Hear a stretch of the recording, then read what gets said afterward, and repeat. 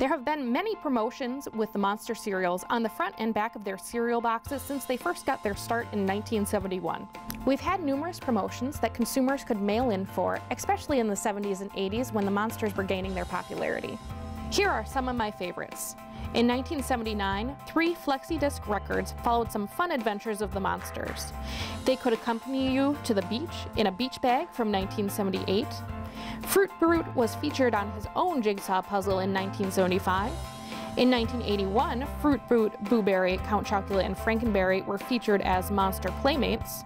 Boo Berry, Count Chocula, Frankenberry, and Yummy Mummy appeared in a poster in 1988 with crayons shaped like their likeness.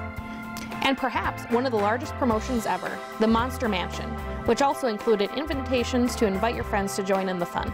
I think the many promotions of the Monsters over the years helped create the nostalgia that many people still have for the characters today.